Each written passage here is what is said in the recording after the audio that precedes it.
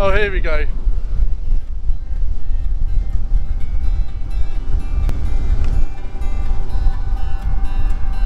Come on.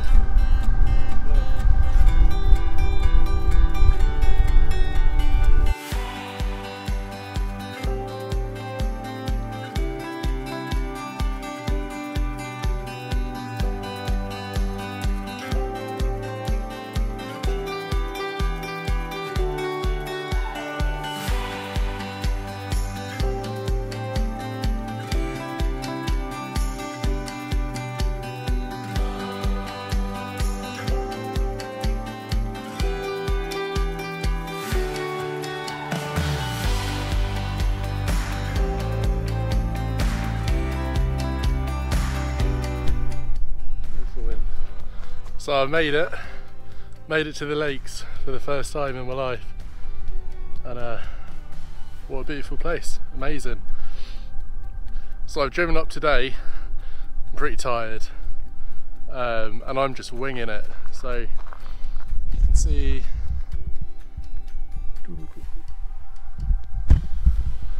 just down in this valley here, I stopped in a lay-by and saw this path, really nice path coming up these fells.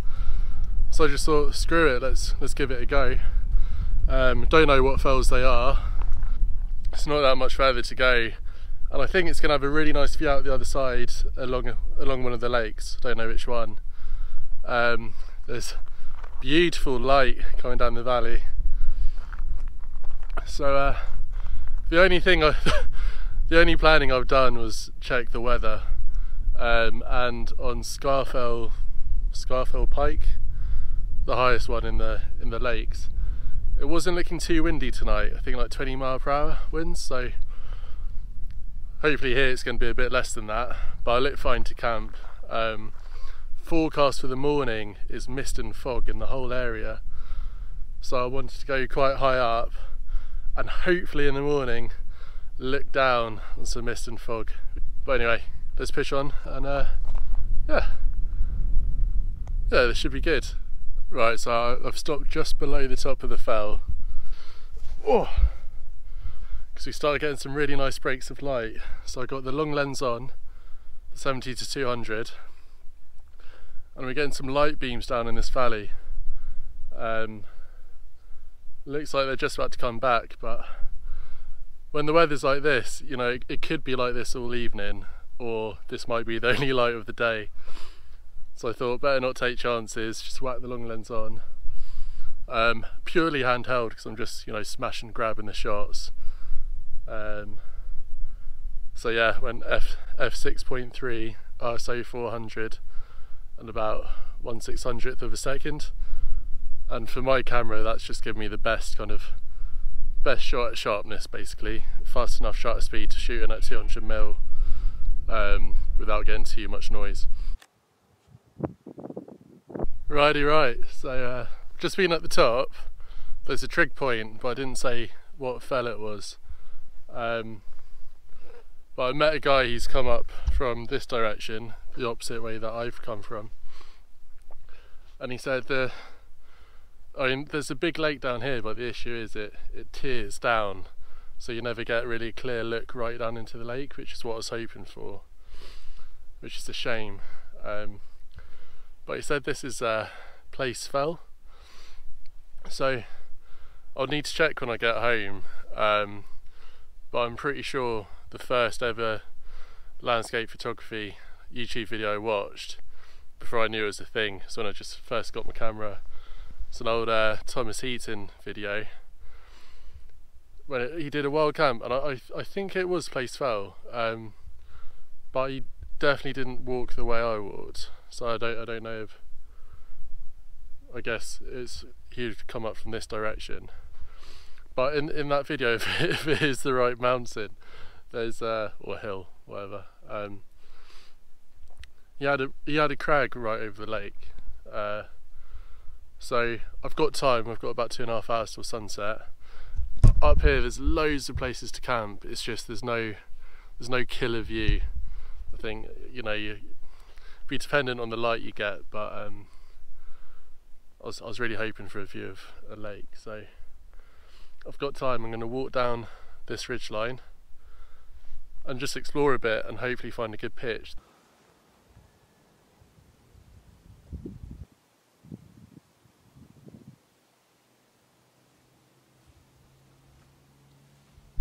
Well, we're much more out of the wind here, just protected by this rocky outcrop here. I'm loving this view down.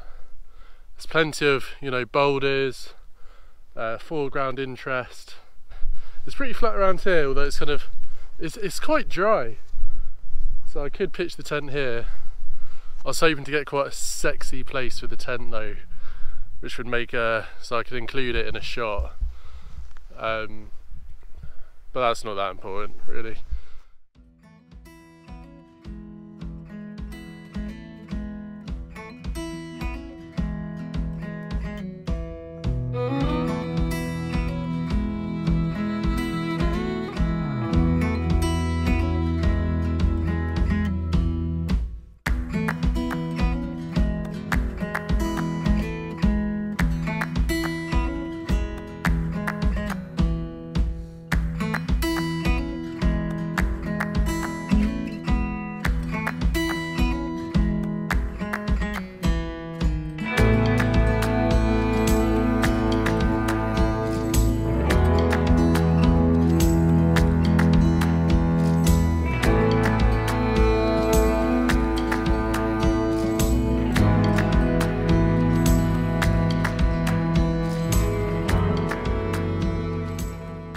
So we're still a while off sunset. It's not quite the golden hour, but before too long the sun's going to set behind these fells and there'll be no direct light into the valley. So at the moment it's just coming straight onto me and it's sidelighting all these rocks leading off into beautiful backdrops. So I don't have the tripod out because I think it's just easier just a handheld. The sun's bright enough that I can shoot on a fast shutter speed on a low ISO, so I'm shooting f8 about 1/800th of a second on ISO 200, and yeah, just working with the different foregrounds. And it's also just helpful, so in the morning if light improves later, whatever, I'm just getting some different compositions, you know, in mind. First ever day in the Lake District, no planning, found what a camp spot, and this is just what I hoped for when I thought of the Lake District, so really happy with this.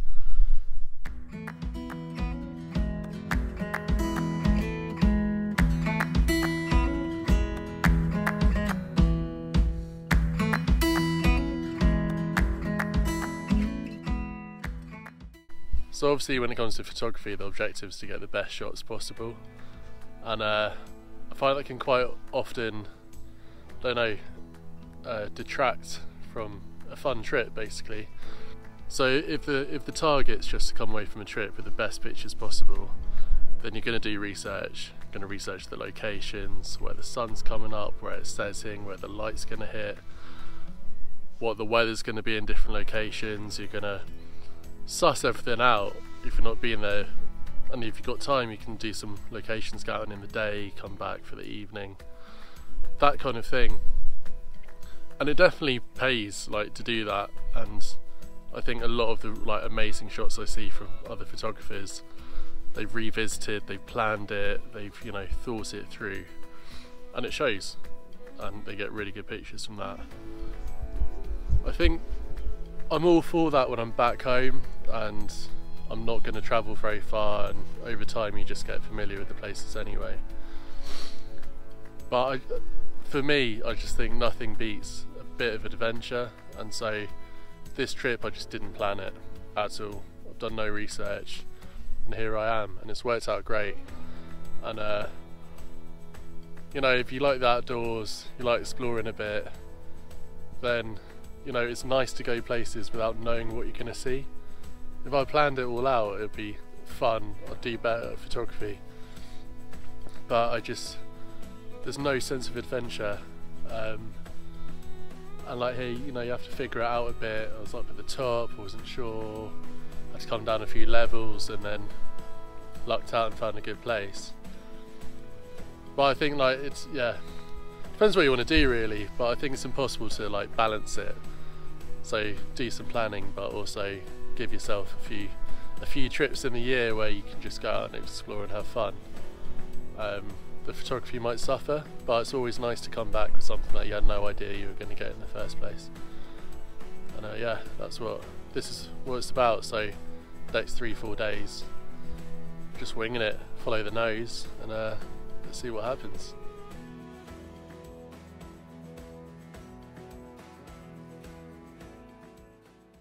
So just over here on a little mound, I've set up the tripod for a panoramic, and it's going to be portrait orientation shoot from here across the tent, and then capturing a bit of the lake as well, and it just shows off really nicely where the tent's positioned.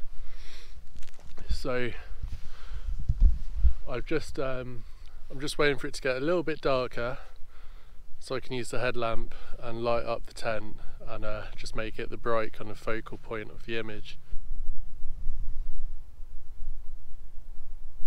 So I'm shooting currently f8 ISO 100, and it's about a 5-second shutter speed, doing about a 6 image panoramic stitch. And it's really nice at the moment because I don't know how well the GoPro is going to pick up the light, but I've got the tent over here, the lake is obviously a bit brighter down at the bottom, and then this village is all lit up. So I think it's a pretty pleasing image. I think it's quite nice.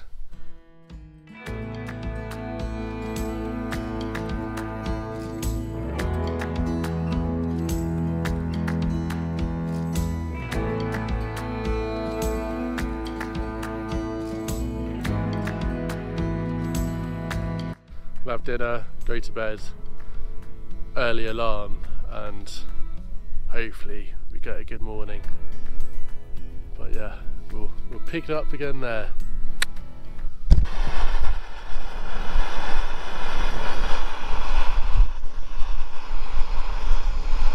Well, I wish for fog, well, I certainly got some, but it's just coming across the fells, just these wave after wave of clouds, which we'll just see here. But it's making for some really fun photography. I love these kind of conditions where they're just changing every single second. So it does make it a bit challenging. So I'm back where I was last night, and I've been shooting the same panoramic, and hopefully one of them will be able to stitch. The issue is the cloud moves so quickly, every frame is a bit different, and because it's been dark I've been shooting on quite a long shutter speed, so the images might not all stitch, but hopefully I'll get one. If I do, I think it'll really show just how the conditions make an image, because I can show you a comparison of what it looked like last night compared to this morning. I think in terms of this shot I've had the best conditions, longer shutter speed, clouds moving, hopefully one or two came out okay. I'm probably going to head back over to the tent and look down the valley where the cloud's coming towards me, and if we get a break we might be able to get a nice image there.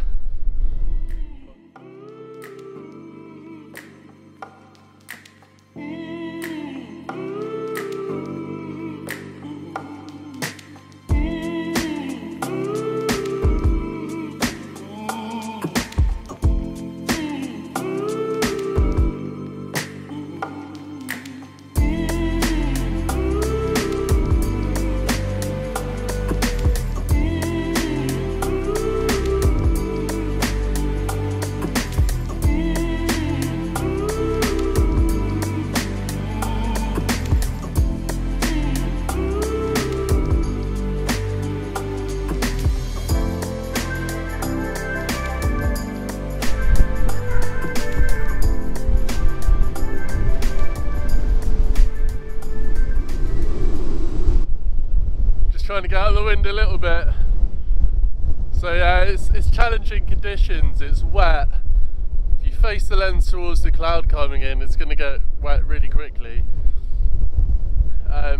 It's windy, so on the tripod it's hard to get a sharp image.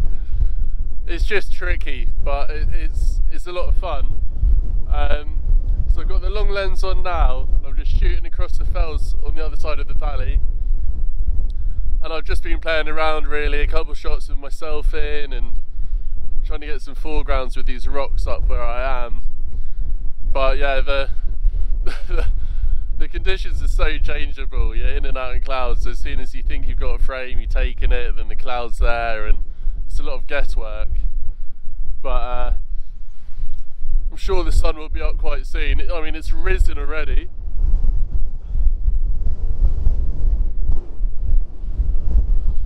But we'll see if we'll get any direct light in the valley. If not, I think I'll make my second coffee and just chill out for a bit, because it's been at least an hour of just running around with the camera.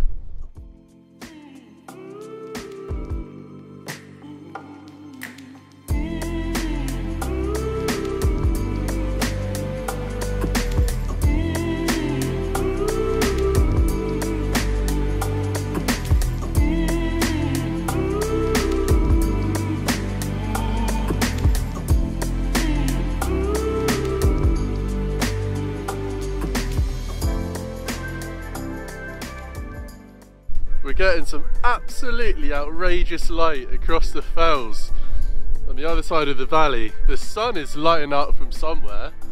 I mean, there's so much cloud around me, I'm not sure which direction, but the tops of these fells just getting picked up in this soft but really rich pink light. Clouds moving across them quite quickly, so it's just making some really nice images.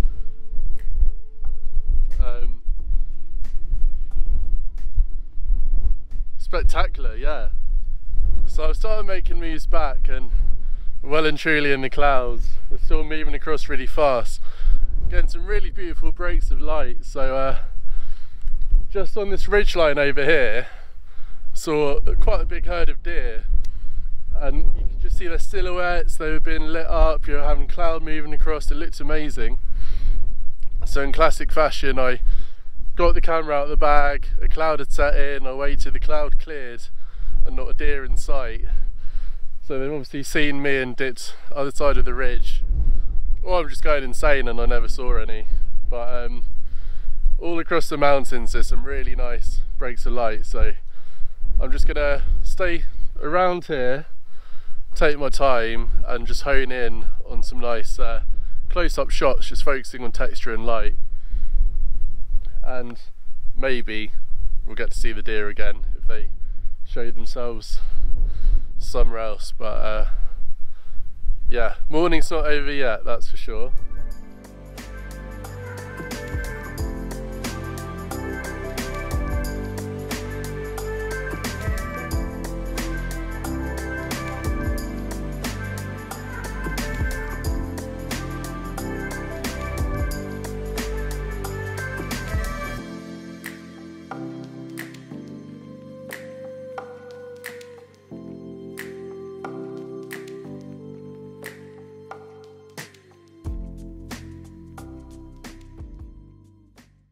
I think maybe got a couple good shots there. So what I was doing was f6.3 ISO 200 and 1250 over a second shutter speed. Should give me a nice sharp image, and I've just been honing in on the breaks of light and just focusing in on the different textures in the mountains. That with a bit of creative editing, I think that they're quite nice shots. They're not for everyone, but I do like them. Got really amazing light, so I might whack on the wide angle and just do a bit of filming while I'm heading down. But anyway, hell of a morning, great little trip, first night. So yeah, first night in the lakes, cannot complain. It was a lot of fun, and wow, this is going to be amazing. We got some interesting weather forecast the next few days. A lot of rain coming, so let's see what happens. But for now, I'm just going to enjoy this.